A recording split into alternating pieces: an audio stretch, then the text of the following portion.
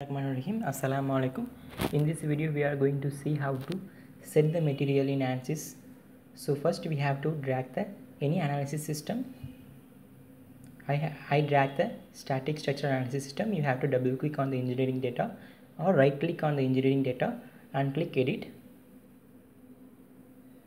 After select edit, we have the appearance of new dialog box. Inside the dialog box we have a large number of material types. After that we have to select a engineering data resources. So select a engineering data sources. Now the large number of material types is appearance here. You can select a general material or non-general material, explicit material, hyperplastic material, composite material, thermal material, etc. I have double click on the engineering materials such as general materials. After selecting a general material, we have appearance of large number of type of material here,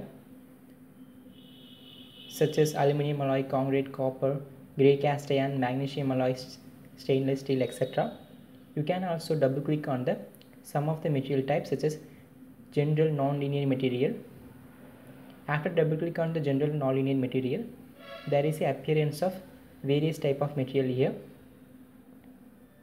concrete NL, copper alloy NL, structural steel NL, titanium alloy NL, etc. Likewise, you can also just select a plus symbol for adding the material to library. Just select a plus symbol based upon your requirement. After adding the material to library, you can utilize in during analysis.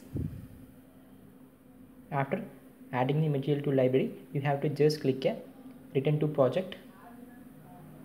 Now the engineering data, you can set a material as per your requirement. To get the regular updates of my video, please subscribe in my Assalamu